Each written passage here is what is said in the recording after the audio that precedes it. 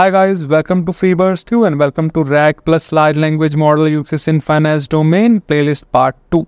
So let's get started. So if you don't yet watched my 75 hard generative AI learning challenge, please watch and learn GenAI for free. I will put the link in the video description as well. So now what you can expect from this video. This video cover the full theory and the project part of this whole financial news summarizer project as well. So let's get to the theory first. So you know that how news can affect the stock market and can make the market go up with the positive news and can go down with the negative news as well.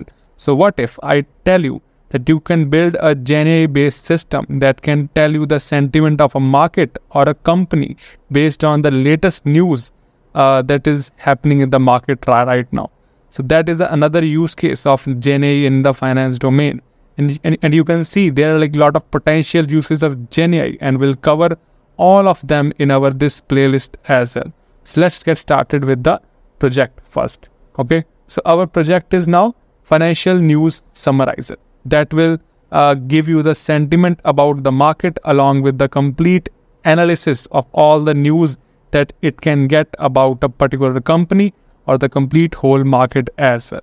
Okay, so let me just show you the project. Alright guys, so here is my project that we use the news API to fetch the financial news about a company and then get the analysis and sentiment based on that.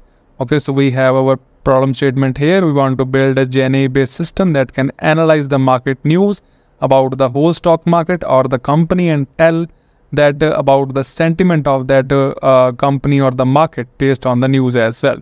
And for the project methodology, we use the same methodology as our last project. We fetch the news with the help of API and then pre-process it, save into the CSV, and then load that CSV into the vector DB with the help of embedding model from Hugging Face, and then build our RAG QQA chain about it with the help of Falcon 7B large language model. We build our whole this complete project as well.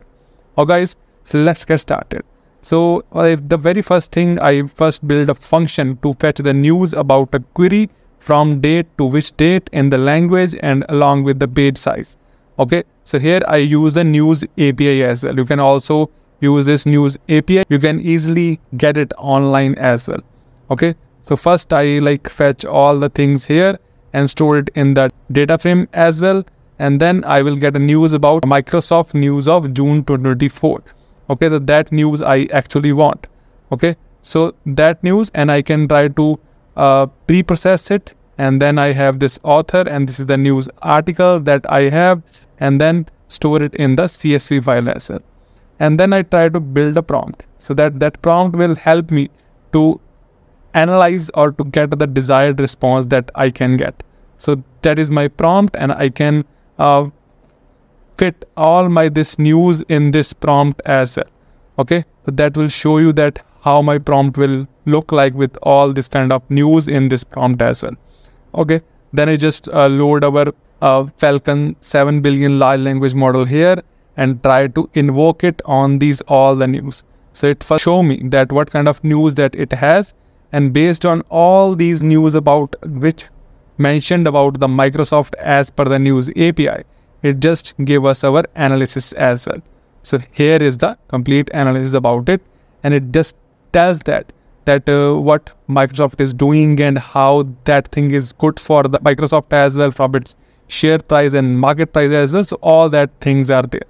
Okay, and if you can try to change this kind of a large language model from Falcon to Meta, LLM or like Chat GPT, OpenAI models as well. So these responses can change drastically and give you the more in-depth analysis about these news articles as well.